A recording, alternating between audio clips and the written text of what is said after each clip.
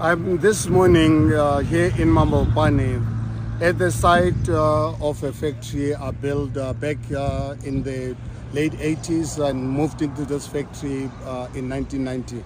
6,000 square meter factory. I built myself with my partners using our own resources, employing 250 of local people. Majority of them actually had to walk to work. It used to be a hive of activity, supplying products throughout the entire Southern Africa.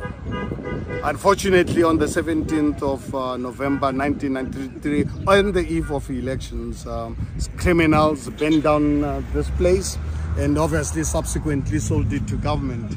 It pains me and pains me deeply today.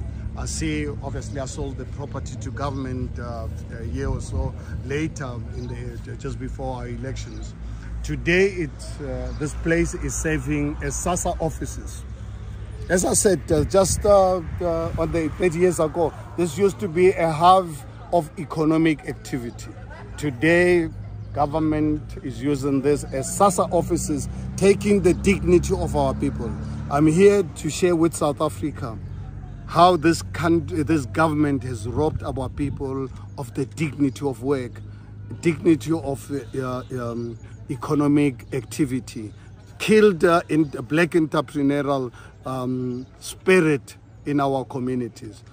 I'm here to share with you Action SA's inclusive economic empowerment so that we can unleash the potential of our people come the 29th of April this year, or May this year. I'm asking you, fellow South Africans, give Action SA an opportunity to remove this uncaring, corrupt, unpatriotic government so that we can build industries like what we built as young entrepreneurs during the dark days of our country's history.